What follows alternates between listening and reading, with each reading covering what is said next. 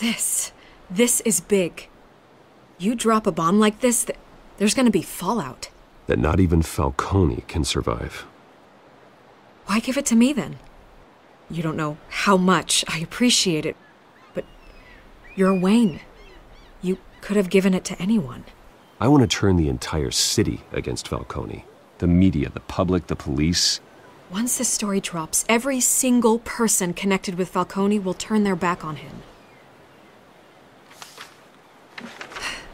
What this could do for the city, my career, I'm just wondering what the cost is gonna be. It'll be worth it. I don't know, Bruce. Falcone doesn't like bad press. If I run this story, I put a price on my head. The next time my name appears in the media, God, it might be an obituary. Falcone has a way of handling reporters he doesn't like. Publish it anonymously. Anyone can do that. Accountability gives the media its teeth, and that's sorely lacking in Gotham these days. I always think, crime in this city, it's a hydra. You cut off one criminal's head... 3 more appear in its place. I know. Unless we kill the beast once and for all. But who's even capable of that? If we don't act fast, that void will be filled by someone far worse.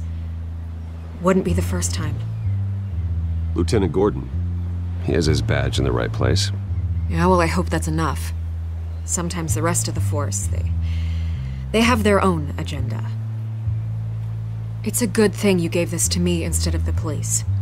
Could end up buried in some evidence locker and not on every screen in Gotham where it belongs. Public attention. That's what brings down men like Falcone. Not a bullet. Though after my story runs, he might get that too. I'll be seeing you, Bruce.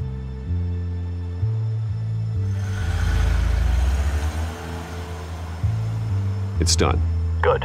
So is our hunt. The drone's located Falcone downtown, a place called the Skyline Club. Although you're not dressed for that kind of party. Well, I can always change in the car.